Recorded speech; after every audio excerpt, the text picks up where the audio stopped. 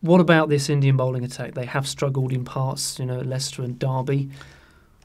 Well, not reading too much in the practice games, of course, but yes, they have struggled to close down winning moments. They were in good position in Johannesburg, in Auckland. They were not able to go on and win from there. They came within a couple of wickets of winning those matches, but just couldn't close down. Gave away too many runs, too many deliveries to be hit for boundaries. These bowlers have struggled to, if they have one good spell and they have the another good spell, the gap between those two good spells is quite big. So they have not been able to string together good spells, which has been the reason why they haven't really got to any wickets. Obviously, India also don't play to their strengths, that's spin. Obviously, difference in wickets doesn't allow that. And when you have somebody like an R. Ashwin or even Jadeja, they have to bowl within their limits unless you get a really placid track or a really spin-friendly track like in Durban, where Ravindra Jadeja was able to take 6 wickets. But that seldom happens, and I doubt that'll happen in England. Probably the 5th test in Oval, maybe. Again, who knows?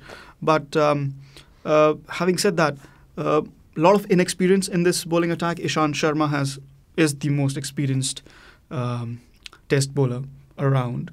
And for Indian fans, that could be a scary thought, because with Ishant Sharma, he doesn't look like a bowler who's played 50 tests. Shane Warne once said that Monty Punnis has played the same test again and again. Yep. You could say the same thing about Ishant Sharma. It is good that he's learning with every test match, but you cannot keep learning for 50 tests. It has to show in some way, and it has to show now when Zahir Khan's not there.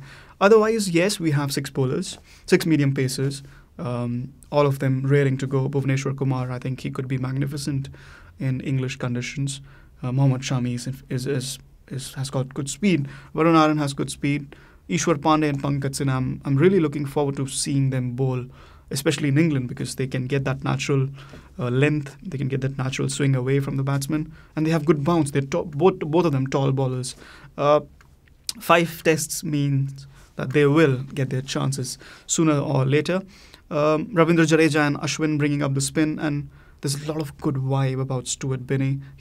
You mentioned the 2 practice games. While I wouldn't read too much about the bowling attack, I would really like to mention that Binny saw a lot of action in those 2 matches. So he could be in line to, India could play 5 bowlers, maybe in the first test, maybe later in the series. So he is somebody who is probably in line to make his test debut sometime during the series.